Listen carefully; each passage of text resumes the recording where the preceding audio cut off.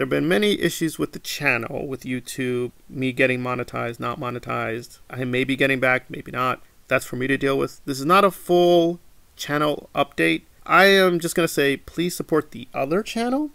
That's Examining Kubrick. And that is related to this video I'm going to do here, exposing a few Scientology people. But I will withhold a few things to motivate you to subscribe to the other channel. You don't have to. It's just a motivation device. So let us get to it. One of them is well known. The other one I don't think is as well known, and it's a particularly weird case involving Tom Cruise. But let's deal with Ashton. Oh, my Ashton.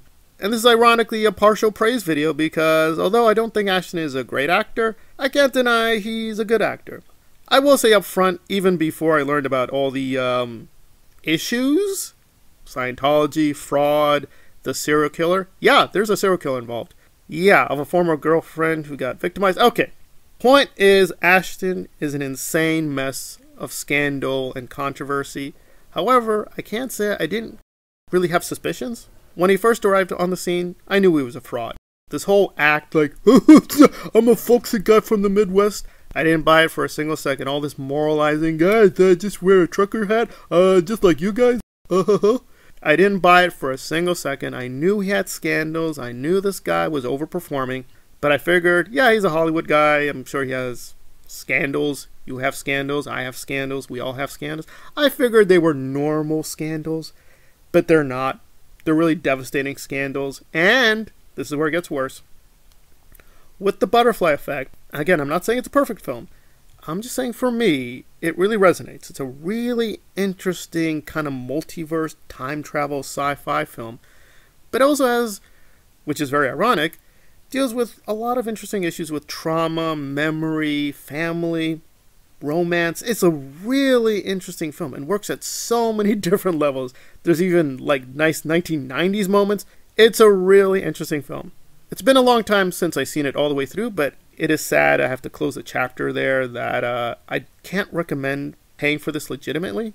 If you do want to see it, try to see it in, again, it's YouTube, I have to say this, other ways. I will leave it to the imagination. And if you are going to pay for it legitimately, try to have a matching fund, I guess. Like try to contribute to a charity or something that's in Anti-Scientology. Not the Aftermath Foundation, because of Claire. But, you know, help out if you can. If you can. But why is it so bad? Because people would say, hey, aren't you being illogicals? You're always saying, let's be critical and logicals. And Ethan is in this film. And people are like, what? Ethan is in this film. Ethan Suplee is a Scientologist. Now, I've heard he's left the church. That doesn't matter. There is a Scientology connection to, I may not like it, you may not like it, but there is now a connection. So, there we are. And let us round it off with the friend of Tom Cruise. As many people know, or you don't know, Tom Cruise's son, and daughter, by the way, are also in the cult. Okay? That is his prerogative. That is their prerogative. And guess what? They have some Hollywood friends. And one of these Hollywood friends, oh, he's in it all the way. He's in it all the way. He's gone to the charity events. His wife is also in the cult. So he's a very prominent Scientologist. He's been in it for decades. Now, you may not know who this guy is, but he's actually been in probably some of your favorite films. Which films? I will expose them in the other channel. So if you want to find out more details, just go to the other channel. We will get into what's his name. It is an interesting question, like where do we cut off the line with these Scientologists? If they are allies or directly in Scientology and they are putting out films or albums, do we fully ignore it? Do we ban it? Do we not support them? And if we do support them, are we guilty? Are we implicated? It's a very difficult question. I would say the butterfly effect definitely counts because we have one Scientology ally. Not a small ally. This guy is big. Ashton has been helping his friends in Scientology for a long time in all kinds of devious ways. And we have a full-blown Scientologist. So, yeah, unfortunately, I think the butterfly effect is lost. I'm still going to see the film here and there where I can, but, you know, even watching clips on YouTube is technically helping Ashton.